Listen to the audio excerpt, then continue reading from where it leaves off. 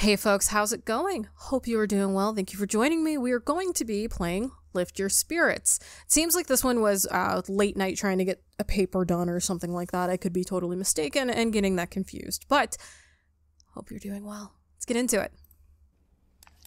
Alone on a Friday night, and I'm spending it here. I get it.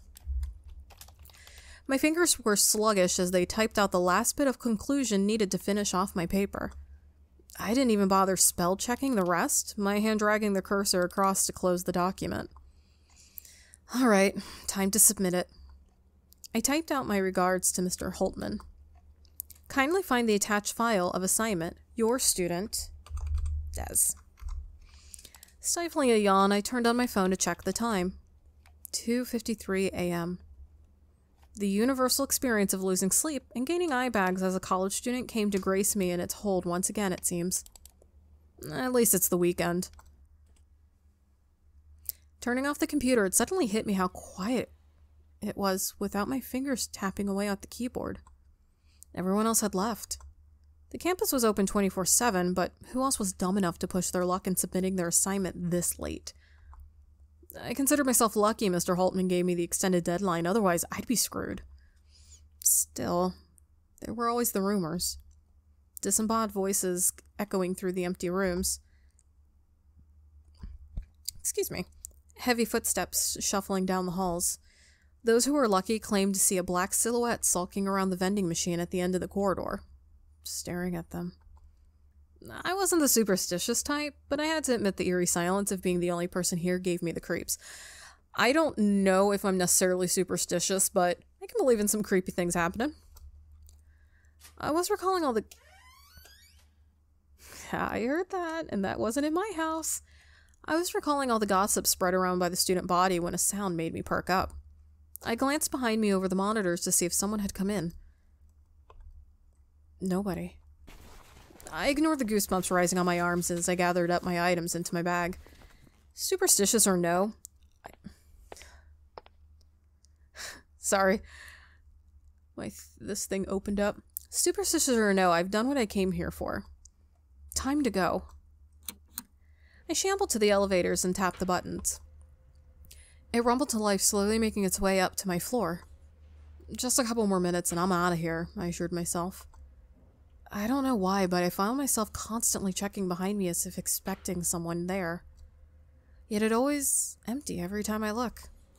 I tapped the button some more.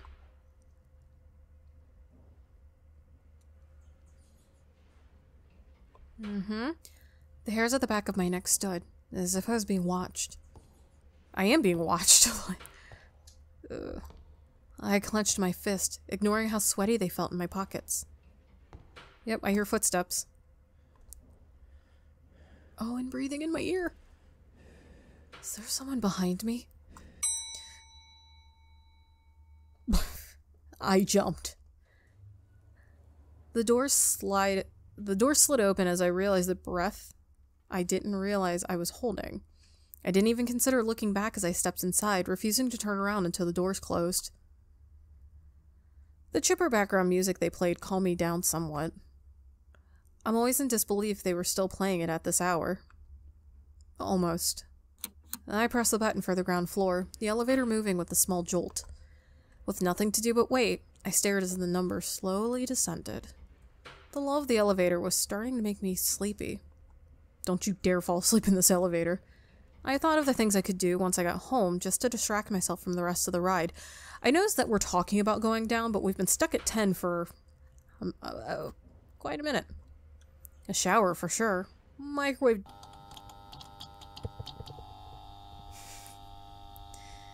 That is rude. I was in the middle of my dialogue.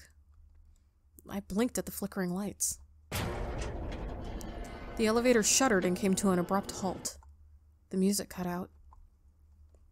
I tried the button for the ground floor, then the rest. Unresponsive. Pushing the intercom button gave nothing but static. Hello? No, this can't be happening. Taking a moment to compose myself, I called out. Is anyone out there? I'm stuck in here, help! I started slamming the doors as panic took hold. There had to be someone out there. Help! Please, I'm in here. I didn't stop for a good minute, getting more and more desperate as tears welled up in my eyes. Why? Why now? Why me? I knocked my forehead against the door in a slump, ready to curl up and cry. This sucks. I was about to turn before I felt a chill run up my spine. The air felt heavy. Is this claustrophobia setting in? I didn't think I had fear of closed spaces. I do. In real life, I do. This would absolutely be a nightmare for me. Unless... Oh, no. Oh, that was in my... There was a raspy moan from behind me. We turned our head No, we didn't, actually. I turned my head and screamed. Across me was a growing blotch of darkness, an oozing mass that seemed to melt through the walls. I scrambled away, my back flat against the doors. Oh, hell. A hand emerged from the writhing form, grasping at the edges. Foul-smelling black ichor dripped from its fingers. Another arm followed suit, clinging to the other side. I couldn't look away. What the hell? I couldn't find my voice to scream. A face took shape. Oh, the fact that it's smiling is just even more unnerving. A pair of hollow eyes and a manic grin with several teeth. It seemed to smile directly at me. I blacked out. I'd have blacked out when the two arms came out. The eyes didn't have to do anything. Hey, wake up. Hey. I heard a voice, panic and flustered, from above me. Ah, the hell, what? Hi? A person was looming over me, visibly worried as I blinked back to consciousness. You're alive. I couldn't really check for a pulse, so... Anyway, are you alright? Oh, that's mean. That would be so mean to say. I think so? Phew. I'm glad. I didn't mean to scare you back there. I realized I was still in the elevator, but now with a stranger twiddling their thumbs in front of me. They were taller than me, living a few good inches past my head.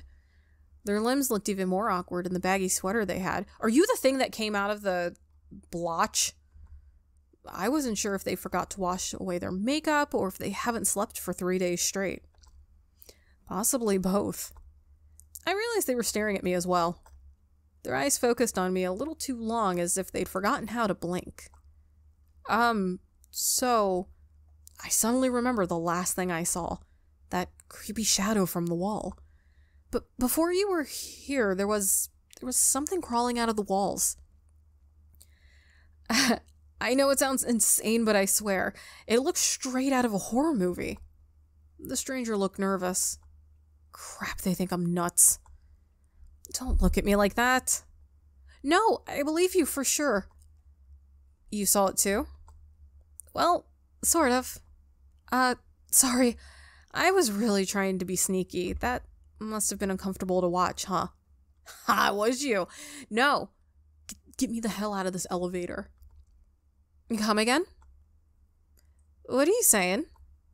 Well, I heard you yelling for help and I couldn't just leave you alone, so I did the next best thing I could. What kind of sick joke is this? I believe everything at the bottom is probably just gonna be like really mean. Are you saying that was you? Yes, in a way. There's really no easy way to say this. I'm not alive. Not the way you are. Did they mean? You mean like a ghost? The stranger lit up appreciatively. Basically, you must have heard the rumors, right? Well, it's me. In the flesh. Well, sans the flesh. Stick your hand through... I'm just gonna believe you. I feel like this isn't the worst situation to be meeting a ghost for the first time. The stranger gave a sigh of relief. Thank you for trusting me. I'd ask for your name, but I already know that it's Dev's. How did you... I've been watching you for a while. Because that's not creepy. Excuse me? Tonight! I've been watching you for a while tonight. It's not safe to be alone this late. I would know. Before I can ask further, they straightened. Anyways, I stuck around to see you write your paper. I don't necessarily agree with your hypothesis, but interesting nonetheless. Nobody asked for your opinion. Thanks, I think. They gave a shy smile. No problem. This wasn't the way I expected my night to go, but I guess the sooner I accepted it, the better. Pretty much, yeah. I should probably ask for their name instead of calling them stranger. You know my name, but what about yours? Oh. They looked away, fingers picking at their sleeve. I don't remember. I know who I was and what I did when I was alive, but not my name. Strange, isn't it? Have you ever thought of picking one for yourself? Their eyes widened as if the thought never occurred to them. I never needed a name, but if I were to have one, I've always liked the way Alma sounds. Sounds perfect. Their smile widened. Thank you, Des. Alma went back to twiddling their fingers. We stood in silence for a while, gauging on what to say next. I kept glancing back at their hands, wondering if they'd feel as solid as they look. They knew I was staring, but didn't seem to mind, waiting patiently in front of me. My thoughts were running wild from sleep deprivation and shock to actually form words past our introductions, to be honest. They started humming softly, as if to fill the silence. That's when it hit me. For a ghost? They could easily be a student just like me. I have to ask, how did you, Alma had a knowing look in their eyes. Oh man, it's honestly kind of embarrassing. Insist. We're already here. Despite having no blood flowing through their veins, their cheeks seemed to darken. We don't have to get into it. But I really want to know. Please? They hesitated before nodding. Promise you won't make fun of me. Promise. Okay. So I was staying late working on an assignment, just like you. No one was around. Even back then I was known as a loner most of the time. It didn't bother me. While I was working, I got thirsty. No big deal. So I headed over to the vending machine for a drink. They paused, hands shaking. They clasped at their wrist and twisted before continuing. Just a soda. Not too much to ask, right? I paid for the damn thing, but somehow my hand got stuck in the dispenser. So I pulled and pulled and, well, they struggled a bit before I waved for them to continue. It fell.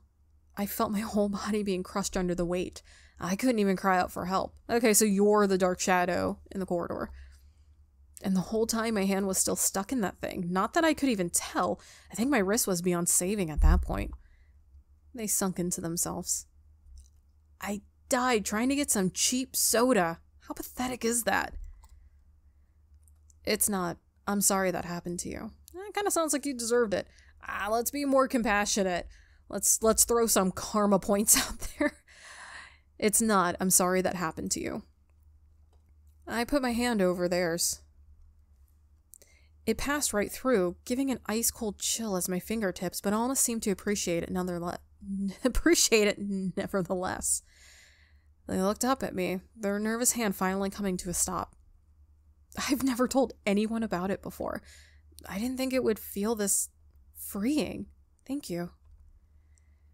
You know, I think you're a really great person. I want to help you get out of here. I tilted my head. That would be fantastic. I would actually love to not be here. But I'm hoping that you're the only ghost here that I need to worry about and there's not like some demonic entity that's like holding you here. How are you gonna do that? I can try some things. That is if you trust me. Trust. Alright, we're gonna trust you. They clapped their hands excitedly. Okay, here we go. You might want to hold on to something. Before I could ask further, the elevator began to drop. Oh, hell. My heart plunged in my throat as my weight shifted upwards. Alma? Hang on. Let me focus. The buttons for each floor flashed beside me. I closed my eyes shut and decided to trust them. It felt like a roller coaster heading straight to the ground. The air whizzed around me. I grit my teeth and clenched my hands, knuckles probably white if I bothered to look. And just like that, it stopped. I yelped as the elevator jolted. Ooh! I landed on my ass with a smack. I blinked my eyes open to see Alma clapping excitedly. Is it weird that I absolutely love her turtleneck? Or their turtleneck? I love it. They looked over to see me on the floor and gestured towards the door. They creaked open, as if manually pulled apart by an unseen force. My jaw dropped as I realized they really did bring me to the ground floor. You really did it! I did! I never got to do that before. What? I never got to do that before?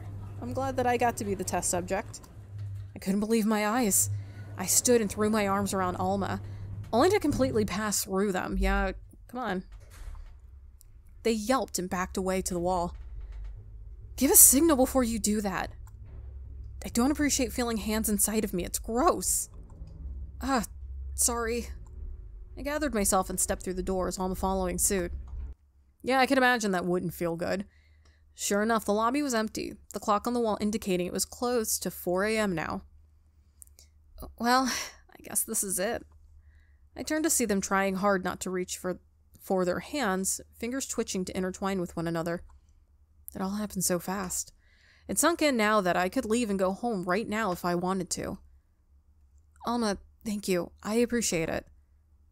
They nodded understandingly. I stood there for a moment as they looked at me before averting their eyes.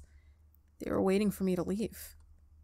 I grasped at my phone inside my pocket, mustering the courage to ask what I was about to ask. Would you ever want to hang out again? Am I asking the ghost if they want to chill? Want to go get a coffee? They did a double take. Huh? Would you want to... Yes! Oh, I made a friend. But... why would you want to? Why wouldn't I? I like you. Once again, their cheeks darkened despite being them. I like you too. Yeah, I'd love to hang out again. Great. Preferably when I'm, not stuck and helpless in an elevator. And how about you don't do the blob thing? Jesus. My heart skipped a beat as they laughed lightly. Preferably, of course. I'll see you next week? Yes. Don't worry about a time or place. I can always find... The hell? I can always find you. Wherever you are in the building. Alright, cool. So you're not, following me home. Kind of unsettling, but okay. Stay safe, Des. I waved and headed towards the entrance, pulling my phone out to call for a driver from one of my apps. When I turned to look back, Alma was already gone. Aw, I got the good ending! Friends for life. Or more. Cool, I got the good ending. Let's try to see what the bad ending looks like. Ah, okay. Oh, cool, so this will... Okay. Just figured a button out. Thank you, guys. Ew, don't touch me, creep. Oh, sorry, I didn't mean to. Just give me some space, will you? I realized I was still in the elevator, but now with a stranger twiddling their thumbs in front of me. They were taller than me. Alright, so that's gonna be the same. Are you saying that was you? What kind of sick joke is this? We're going with that second? I was just trying to help. There's really no easy way to say this. I'm not alive. Not the way you are. Alright.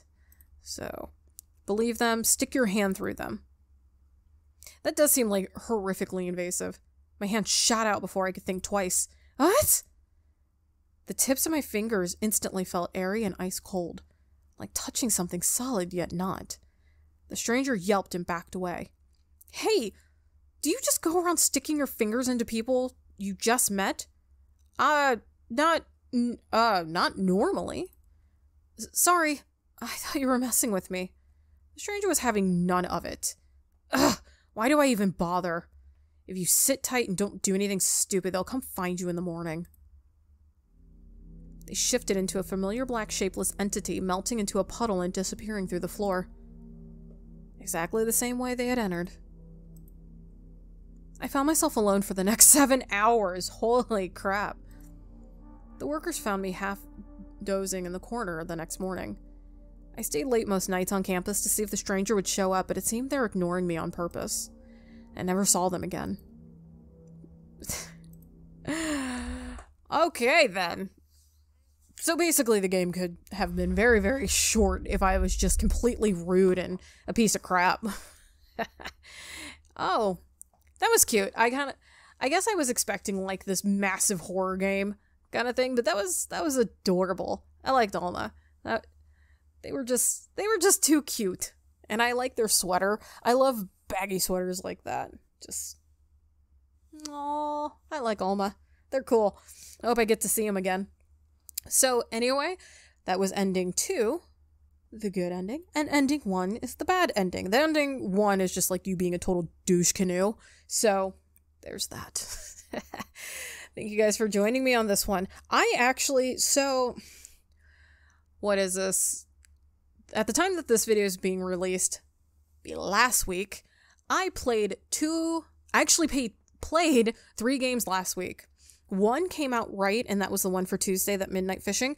I tried to play Nocturnals, which did not work for me. I got the game to play, but the audio for the game is completely wiped. So I'm trying to get that fixed, and when I can, I do want to release that game. It's the Nocturnals demo. By the time I probably get it fixed, the whole game's going to come out, so hopefully I can get that one working. And the other one was Fear Assessment, just another assessment game. You know, they get into your computer and mess around. The problem is when they do certain things in-game, it shuts my recording off, so I can't actually get the whole game to play. So again, if I can figure something out with that, I will. I might do a different type of program for that one. But so that's kind of why like last week was a little sparse. But I am trying to, you know, work out my kinks, work out those kinks on those videos and stuff. If not, we're just going to keep moving. I know there's a list of games that I want to get to and a list of things that I want to see. So, and things I want to share with you guys. So if you are a returning sub to my channel, thank you so much. Your support truly means everything to me, guys. I can't do this. You know, this is just, I love you guys so much. You're just awesome. And to see the sub count grow the way that it has within the last couple of months has just blown my mind away. So thank you so much. I really appreciate you. And if you're new to my channel and you made it this far through all my ramblings and all my crazies, thank you so much. I'm glad you're here, and I'd love to see your face again. I would appreciate it if you would click on the subscribe button. It would mean the world to me, and I'd like to see you again. I would love to hang out again. But anyway, until the next video, guys, please take care of yourselves. Know that I love you, and I'll see you guys later. Bye.